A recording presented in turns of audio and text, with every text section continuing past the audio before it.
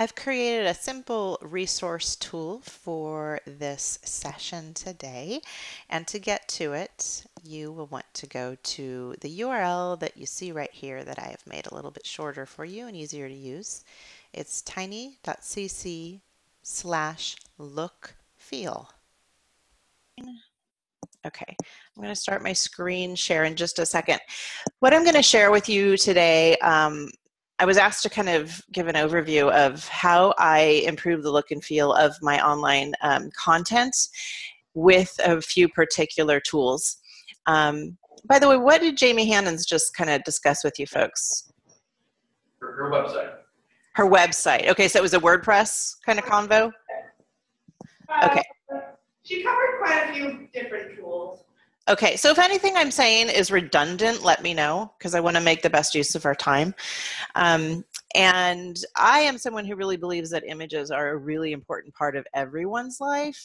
So before I get into kind of the tool part and all that kind of thing, I really like everyone to start thinking about ourselves as humans and the role that images play in our everyday, like informal lives, how important they are, how, you know, when you're in a room, you like to fill it with some kind of imagery. It makes you feel more connected to something. It might just be the color, it might be the image being represented. But I think as educators, that's a really critical thing for us to be aware of when we think about engaging our students and really the process of cognition overall, because how you feel about things really impact the way you relate to things. So that relatedness is important, and also that whole kind of affective domain of learning can be triggered when you start to use images too. So what I'm talking about here today is really more about the user experience. And when I think about designing a course, I try to really get myself to think about it more as an experience for students than content I'm putting together. That may seem like a minor shift, but for me, it really makes a difference when I think about what I'm creating as an experience. So I'm going to go ahead and share a course that I teach at a community college, Mount San Jacinto College, which is located down in San Jacinto in Menifee, California. I live up near Sacramento, but I teach online for them. So the course I'm going to show you first is a fully online course. And if we have time, I'm just going to take you also into one of the courses that I teach here at CI for faculty, which Michelle Dean, I think you're the only one there who has been through it already, but Oh, me too. okay. So this is my class, and it's the history of still photography. So my discipline, I know it's a visual discipline, so it's, you know, kind of a nice alignment for me. Obviously, images play a really big part in the content for my students, but when you're in an LMS, when you're creating content in an LMS like Blackboard, which this is, images are something that you have to really think about, right? The environment is not innately visual. So one of the things that I really like to do in my classes is every time we switch to a new unit in a course, which is in my class and the way I've designed my courses, that's every week, I change the banner at the top. And what that does is it's just a real simple visual marker for students as they log into a course at any point what unit we're on, right? I mean, students are all over the board. You've got to remember that they're learning in multiple courses. So when they come in, I want them to know immediately where we are, what they should be working on. And so that banner is important for that reason, but it's also important because I weave in images from content. And also it is a way for me to demonstrate my instructor presence that I've been there with just by changing that image. So that's what you see up at the top here. A great tool for creating banners is Canva. This one is actually not made in Canva because I made this one before I learned about Canva, but I'll show you one that I made in Canva in my other course. Over on the left side, I'm going to click on the About Michelle button, and that actually opens a new page. So this is a standalone web page that I've designed in a tool called popular.me. So again, going back to my class, click on About Michelle and see a new tab. So it's a new window. It opens in a new window or a new tab, and it's a simple page that I created using popular.me, which is it's called a micro publishing tool, and it allows for you to create simple web pages very, very quickly using templates, and they're really pretty nice looking. One tip I would share, or maybe I should say advice, is that as easy as it is, sometimes it's not as easy as it looks. So I just give you that heads up. This is a page about me, so it tells a little bit about my educational experience, how I fell in love with art history. Just, I try to personalize a little bit so it's outside of me as instructor. At the bottom here, I have a link to, it's actually an embedded video that plays right on the page there, which I don't think you'll be able to hear. Oh, maybe you will.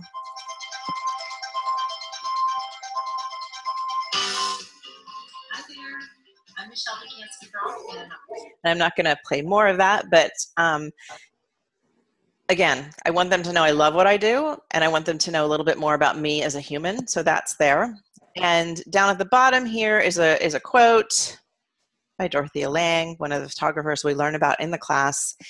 And there's also a link to the syllabus. Now, the syllabus is linked in the course, but the reason I'm showing this to you is because this is kind of a really cool, simple way to create a page about yourself. It's standalone, and it can be linked into multiple places. So this is, I think, something I may have linked to my blog as well. And so to be clear, so you're in Blackboard, but then you link out of it for your bio stuff. Exactly. So when you are in Blackboard, and I'm not going to take time to explain how to do this because there's lots of people can explain how to do that, but these buttons here on the left side can be customized, right? You can customize the title of them, but you can also customize it to be a content item within Blackboard or an external link. So you can have it link out to any web page. And then what I also recommend is that you adjust it to open in a new window. So those are the little tips behind the scenes of how that was set up there. Does that answer a question? Thanks. Mm-hmm. And the same thing is true for the syllabus link, which is, and I realize this might be kind of tiny on the screen, so I can actually zoom in a little bit. So the syllabus link here, if you click on it again, it's going to open a new window. And this is the syllabus for the course, and this is also made with Popular. I think that this change, moving to this type of syllabus format, has been a huge shift for me, and it gets a lot more information out to students in a way that I think they enjoy reading. I get lots of comments from my students about how awesome my syllabus is, which is kind of a weird thing to hear from students, right? And so again, it's an image that we learn about in the class, so when they start the class, they see the image, they don't have that context, and then I get these really interesting comments from students later as we start learning about this photographer, Lewis Hine. Oh, I remember seeing that picture in the syllabus and I wanted to know what it was all about. So, if you can think about making the images that you use in the look and feel kind of relevant to what the students will be learning about through the course, it plays kind of a tricky little, learning game as well, which is kind of fun. So I'm just going to scroll down here. Again, Popular allows you to easily embed videos. So I have a welcome video here that I have on my YouTube channel, and I just plugged it right in. Again, it's just me saying hi to my students. And it has a button here to my email, all that good stuff. Lots of information about getting started. But this is what I wanted to show you down here. Okay, so learning units. My course is a full semester course chunked down into manageable content, which is a really important part of designing an online course. Now, one of the things that I did pretty recently was I took one chunk of each of my units, which I refer to as the unit overview, the learning unit overview, and I started creating that content in an external tool called TACK, T-A-C-K-K. I used to have all this stuff in Blackboard in just plain text. I didn't like the way it looked, but it was kind of what worked for me. So over the past semester, I started converting all of these units to TACK. And what it allows me to do now is actually just put a link here right in the syllabus to these learning unit overviews. Now they're also in Blackboard, but if you think about the syllabus as an opportunity for students to kind of preview what's ahead of them, it really plays an important role there. So I'm going to click on, let's see, this is the one we're on now, Unit 5. And it takes us out to TAC. So again, it's just an open website. And this is something I pulled together literally in a couple of minutes, except for the video. I had that created already. So all of my units start with a video, introduction by me. And also, you'll notice this thumbnail, this kind of aqua thumbnail here. This is a thumbnail that I uploaded into YouTube that I created in Canva. So Canva is like it's a graphic design tool that allows you to create images online. And what I like about that thumbnail trick, and usually a lot of faculty understand this, if you've ever recorded like a webcam video of yourself, what happens when you embed it? What do you look like? Awesome. You're like, right? Because it freezes you at this, usually the worst time. So I upload a custom thumbnail, and so when you click on it, it still plays the announcement. Hey there, folks. But when it just is hanging there, it's not my face, like something like this.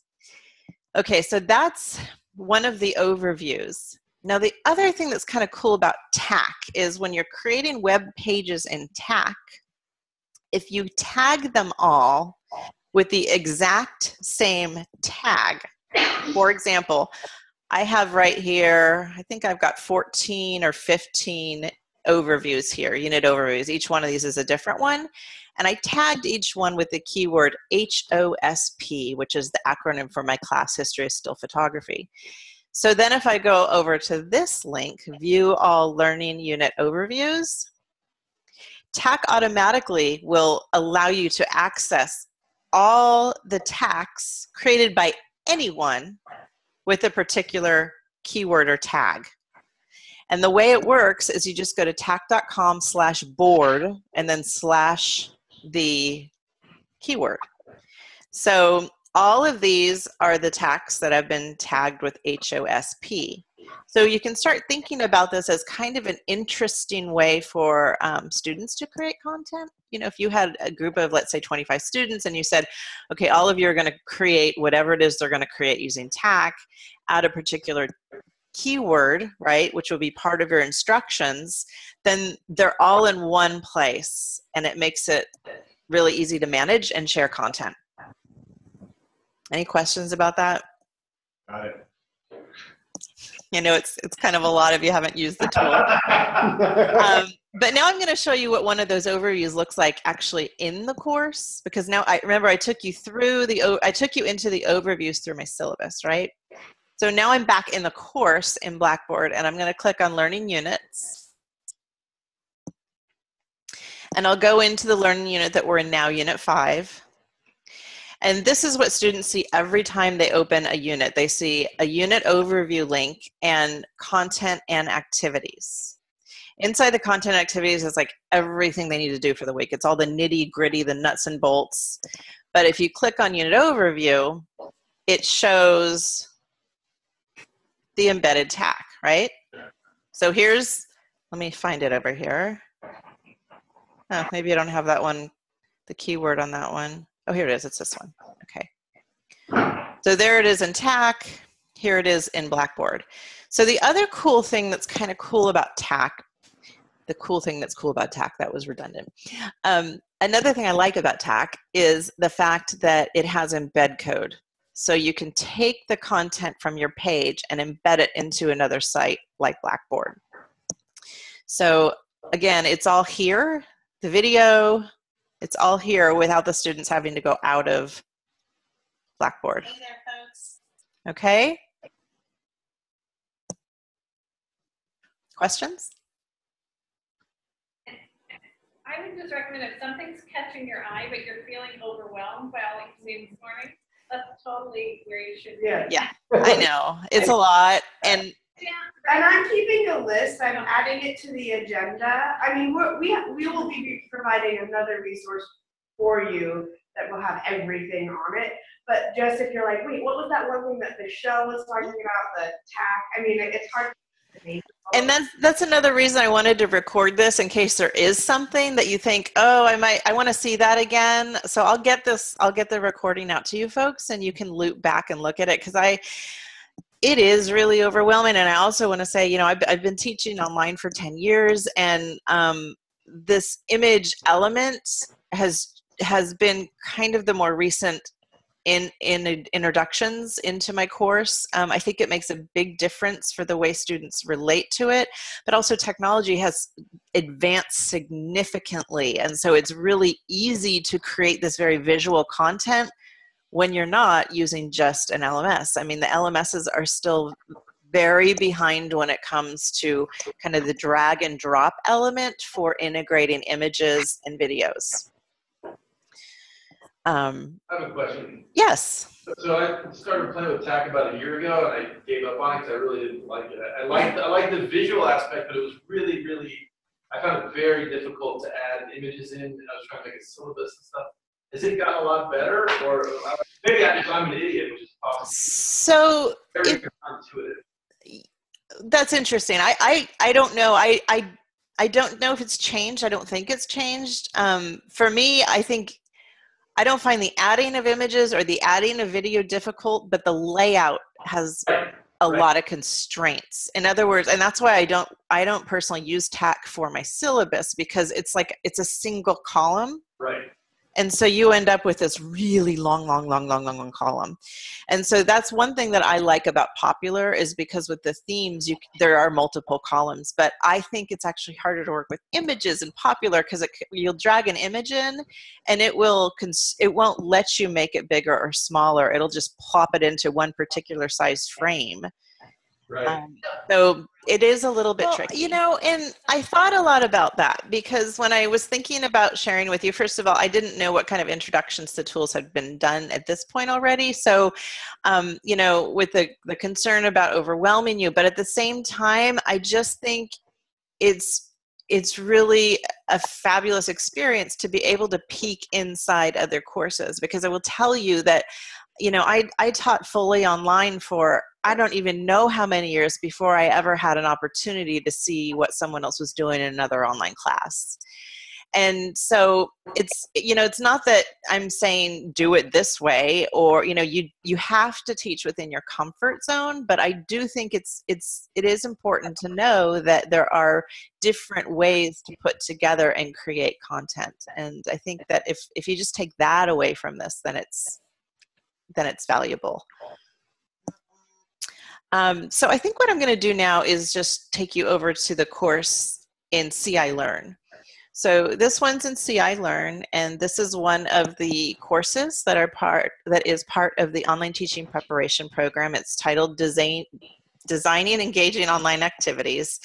And at the top you see a banner that I created in Canva. So I created it in Canva, I downloaded it as an image, and then I uploaded it into CI Learn. Okay, so that just sits. This is only a 2-week course, so I actually don't change the banner in this one. I just leave it the same for those 2 weeks. And I'm going to click over on Learning Modules.